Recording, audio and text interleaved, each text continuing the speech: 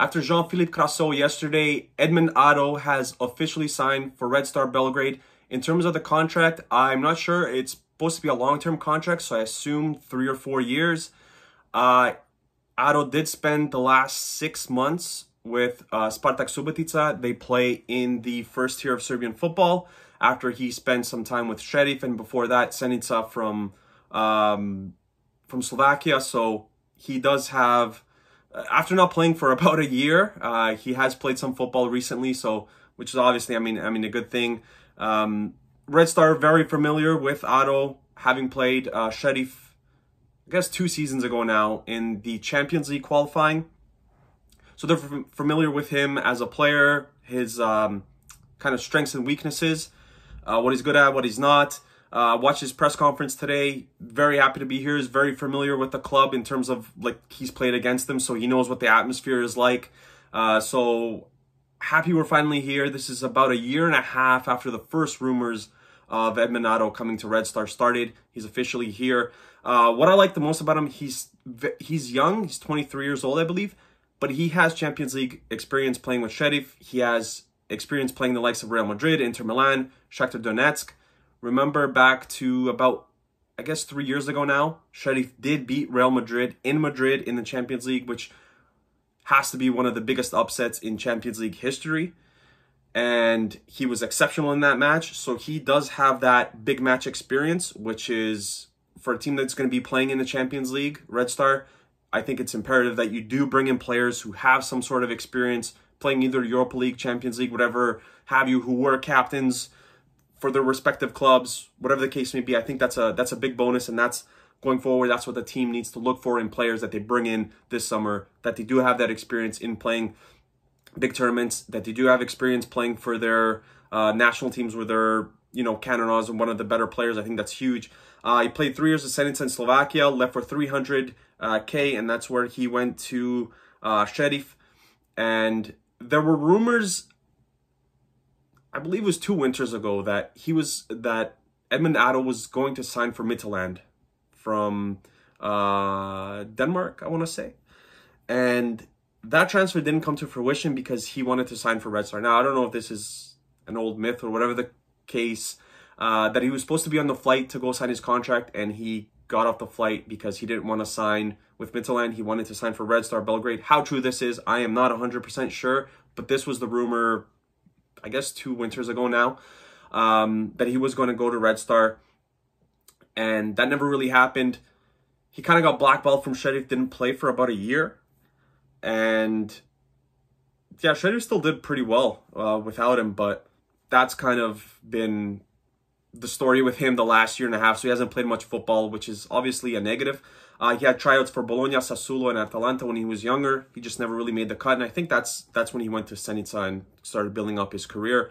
Strength, speed, strength, no pun intended, and his ability to cover many positions. So the speed part and the strength, I think, is extremely important for that central midfield role on this team, because we don't have players who necessarily have a lot of speed at that position. Gaylor Kange isn't exactly the fastest.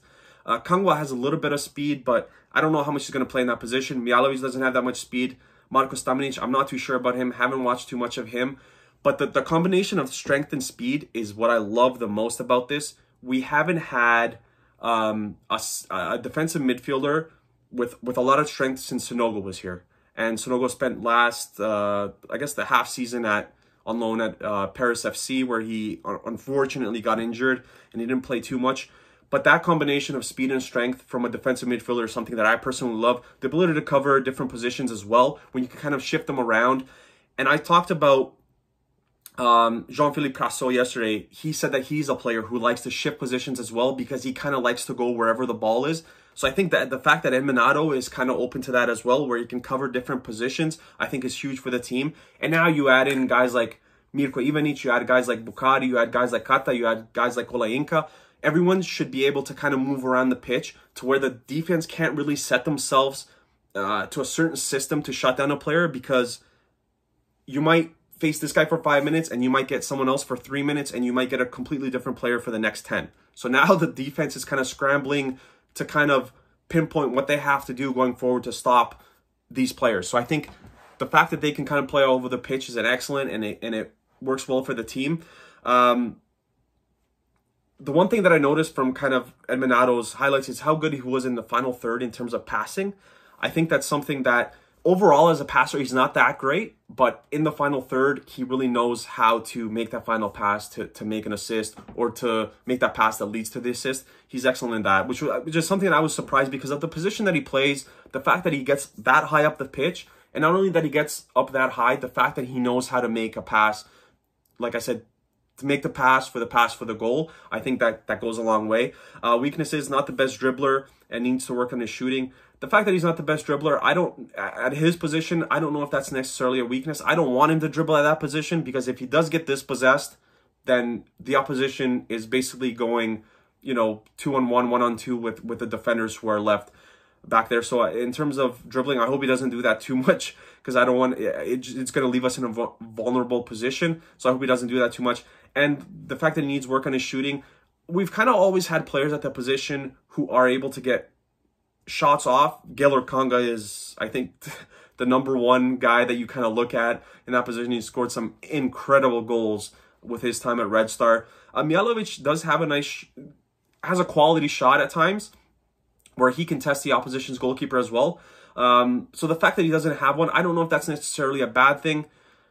I just hope that, when we get to crunch time, when we need a goal, I hope he's not taking a shot from 30 yards out and hoping to score. So that's something that, obviously, these are things that he could work on. And he's just kind of like a younger version of Sonogo and Kanga wrapped into one. I would kind of say that with his strength, like I said, I already mentioned. I love the fact that he's a player who can use his strength to body players off the ball. And the fact that he was one of the best players on the pitch when Sheriff did play Real Madrid, it tells you everything you need to know. That Sheriff team, honestly, a lot of those players left, and they don't really play in any big leagues around Europe. So the fact that he's kind of been able to stick around, and he's still very young, is a good sign. The only thing that worries me about him is that he hasn't played a lot of football. Now he's going to have an entire summer to go through the exhibition matches with Red Star to kind of get ready for the next season, which I think is a huge bonus. But again, not having played a lot in the last, I would say, season and a half, yeah, and that's a lot of it is dispute with the club that he had. Shocking when he signed for Spartak Subotica, I have to say that. They're not one of the better teams in the first year. I remember waking up one morning and reading the news, and I was thinking to myself, like, is this the Edmund Addo that Red Star was supposed to sign?